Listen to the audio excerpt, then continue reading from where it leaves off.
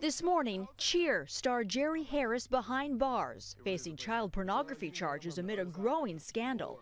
Get a shot! Let's go, Jerry!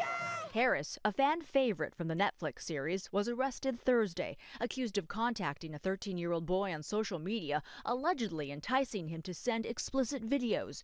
The arrest coming days after twin teenage boys filed a lawsuit alleging Harris sent them inappropriate photos of himself and asked for sexual favors. The complaint claims that after the FBI raided Harris's home Thursday morning, Harris admitted to sending and asking for pornographic photos and videos from one of the teens.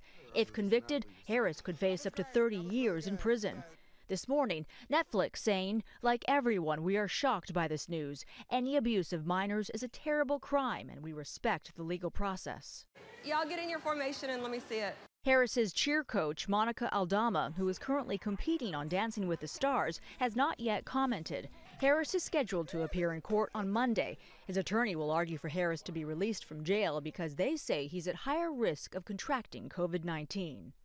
This case is putting the sport of cheerleading in the spotlight. And coming up later on Good Morning America, the accusations of widespread sexual misconduct involving hundreds of coaches and choreographers who've been allowed to stay in the sport.